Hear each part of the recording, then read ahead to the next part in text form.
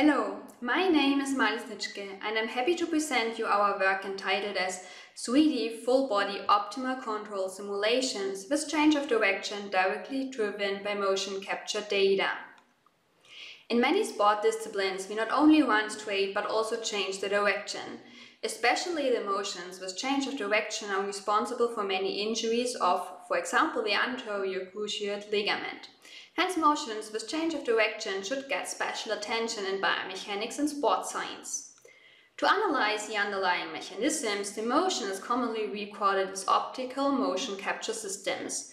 However, for analysis, we have to estimate the underlying motion and internal variables like joint moments from the recordings.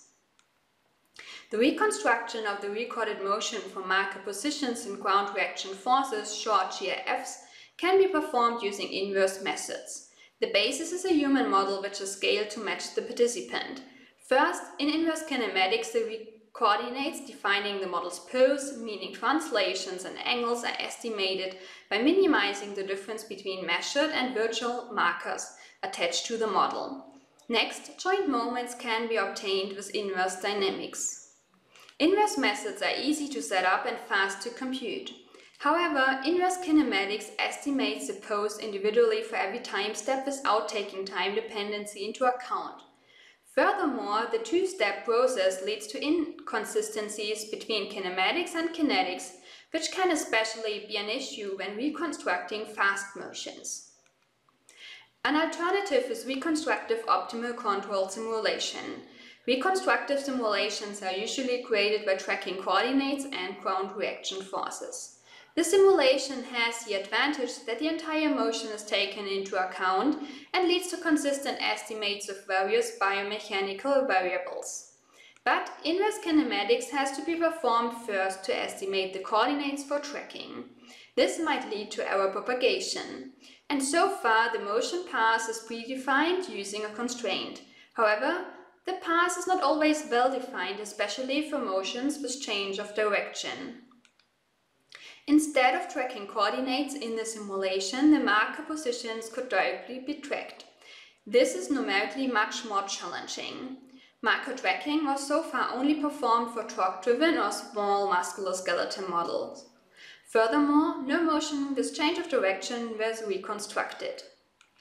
This leads us to the following research question. Is it feasible to reconstruct motions with change of direction directly from motion capture data using optimal control simulations of a 3D full-body musculoskeletal model?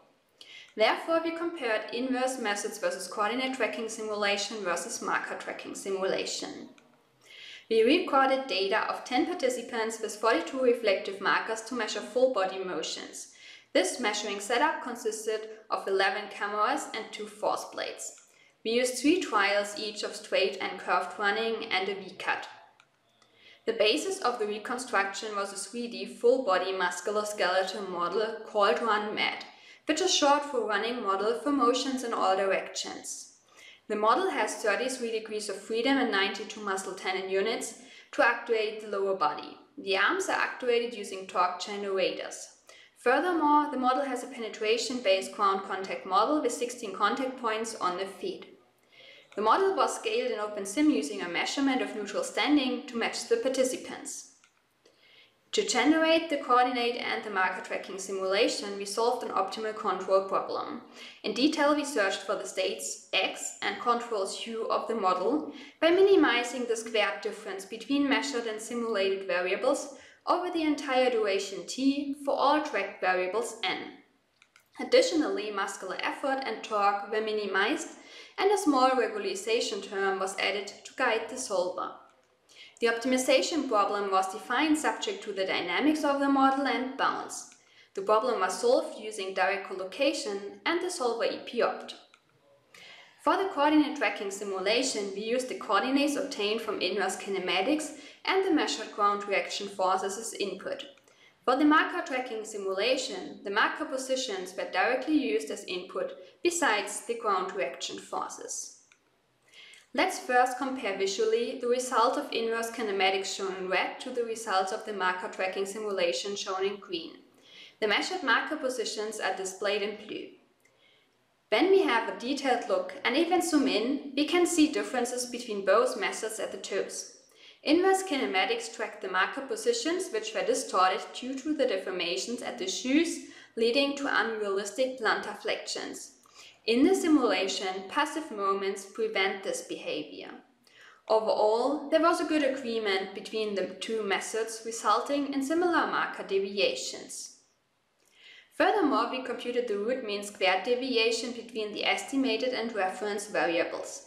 The results were aggregated by calculating the mean and standard deviation of the root mean squared deviation over the variables of a type and the 30 trials per motion. Hence, we computed, for example, the mean over all markers for 30 trials of straight running. The highlighted variables were used as input. For markers and ground reaction forces, the measured data was used as reference.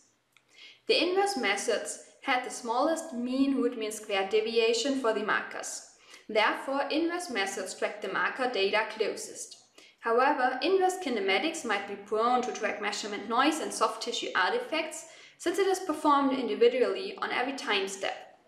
The simulation, in contrast, can act as a physical filter, avoiding the tracking of artifacts. For translations, angles and joint moments, the results from the inverse methods were used as reference. The root mean squared deviation was smaller for a specific variable when it was tracked. Hence, the root mean squared deviation of the markers was smaller for marker tracking compared to the coordinate tracking.